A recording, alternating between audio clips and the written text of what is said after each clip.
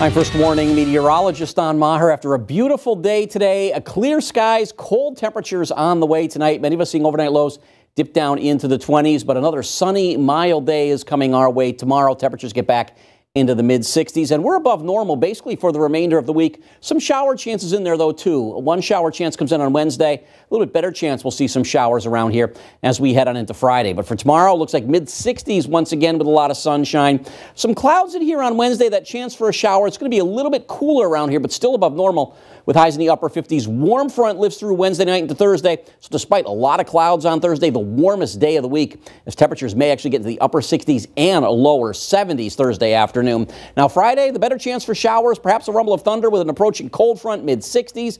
We're in the 50s on Saturday, some more showers on Sunday, which means a chilly start to our work week next week.